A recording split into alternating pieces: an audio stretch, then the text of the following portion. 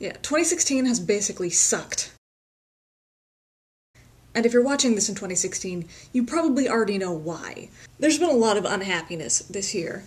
But on a more personal note, something which no one listening already knows about, is that the company that I work for had big layoffs at the beginning of the year, in January.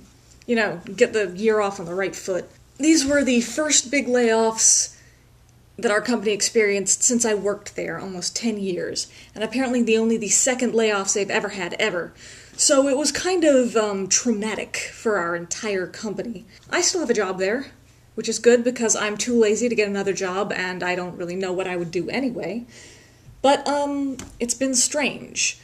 But yeah, kind of a terrible way to start the year. I've spent, the last 6 months in, depression coma.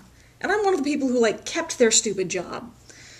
But, unsurprisingly, I was uncertain if, in this new, strange world, there would be the summer reading program, given that the layoffs were financially motivated, and also everyone is, totally kind of strange and shell-shocked still after most of...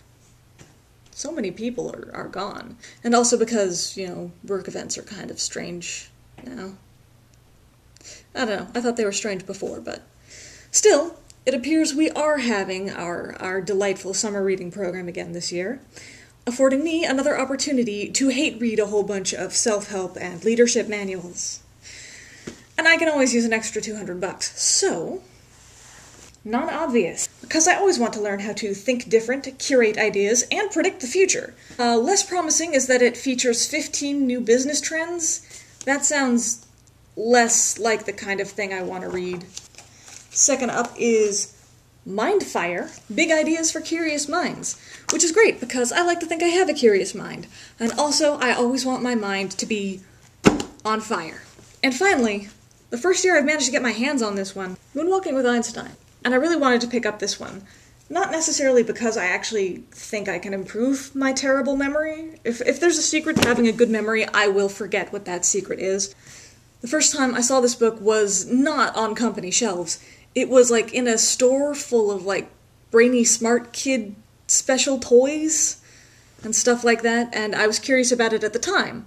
So this is more like I'm finally reading a book that I'm curious about than I am randomly picking a self-help book off a shelf to torment myself with. Full disclosure, I also have a new computer since last summer, and it's a laptop, and I have not tested out its editing capabilities. It's still got iMovie on it, so it's not going to be great anyway, but it might be worse due to the lower, smaller screen.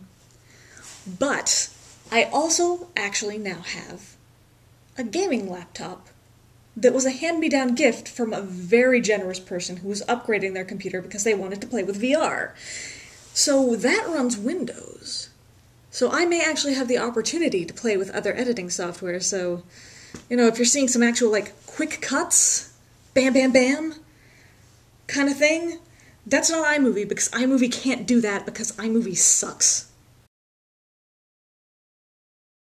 I was spoiled learning how to edit in Final Cut 7. All I want in editing is to be able to, break away the sound and to use a razor tool. I'm not even good at Final Cut 7. I just need that razor tool so bad. What the fuck was I even talking about? Oh yeah, everything sucks.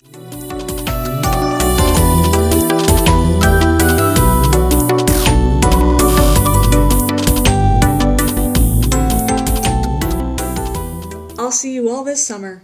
May your summer, fall, winter, and the remainder of this miserable 2016 improve exponentially for all of us.